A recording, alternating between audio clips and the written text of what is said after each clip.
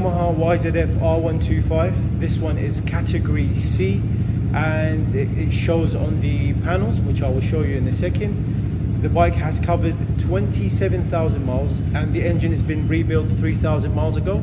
I was told by the previous owner. Unfortunately, I do not have a receipt to show for that one, so I'm just going to have to take the previous owner's word for it.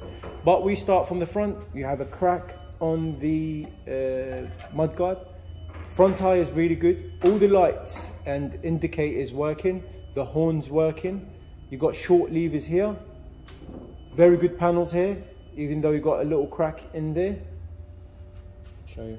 You've got extra holes in here. I'm not sure why, but they are in there. Generally people put LED indicators or stuff in there, but this one, it doesn't. The biggest crack is this one. You can see a hole.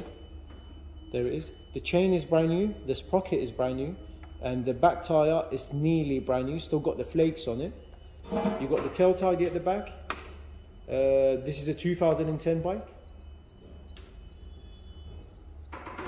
The exhaust is Akrapovic, but it is not the original one. This is the Chinese replica.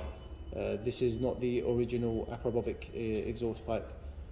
All the fairings here seem intact. They seem okay. The bike was rideable. The previous owner was riding it for work and back. The only reason why he sold it is to buy a bigger bike as he passed his big bike license. You've got scratches here, short levers again. These are cheap. You can buy them £14 on eBay. Coming back to the front, this seems clean. Again, scratch in here and scratch on the other side. And you've got some fairing chipped in here as well at the top. The bike we put in it near enough of what we bought it for.